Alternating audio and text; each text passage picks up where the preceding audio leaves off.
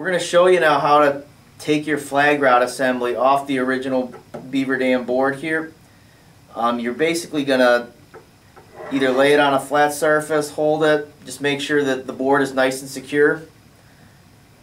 Grab the spring, then you're going to pull on it and twist at the same time. And then just keep twisting. It should pop right off. There you go.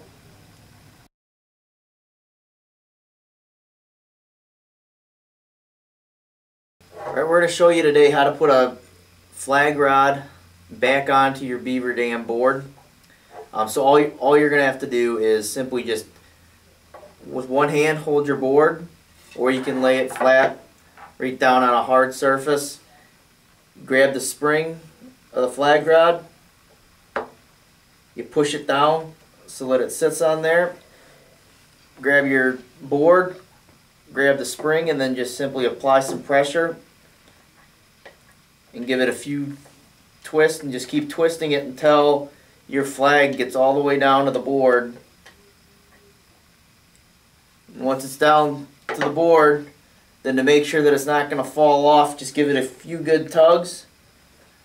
Didn't move, so we're good to go.